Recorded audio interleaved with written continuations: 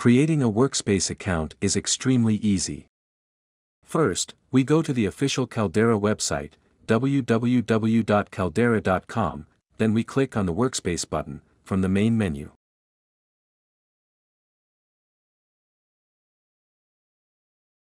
Then we click on the Sign Up button. When filling in the form, we make sure to type accurate and valid information.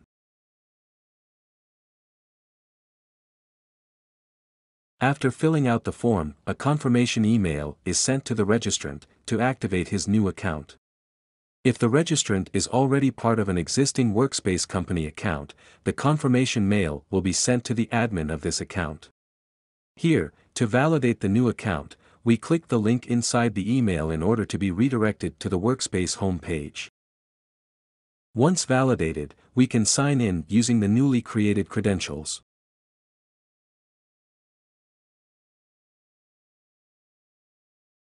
After the first launch, we are asked to identify our position. A Caldera partner or reseller must declare himself as a Caldera partner, as it will give him access to specific content such as end-user licenses and more. A customer, or end-user, must click No.